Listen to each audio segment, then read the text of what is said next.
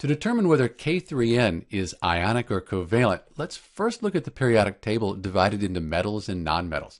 So potassium, that's right here, and that's a metal. Nitrogen, that's over here, it's a nonmetal. When we have a metal and a nonmetal, we're usually thinking that it's an ionic compound, but it's a good idea to look at the difference in electronegativity between the potassium and the nitrogen to make sure. So we look up potassium, that's 0.8, and then nitrogen, 3.0. So the difference between each potassium and then the nitrogen is greater than 2. That means this is an ionic compound. And since potassium's in group 1, these all have a 1 plus ionic charge. So each potassium is 1 plus.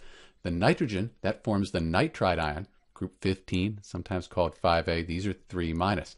So you can see why we need 3 of these potassium ions to balance the charge on the nitrogen in this ionic compound.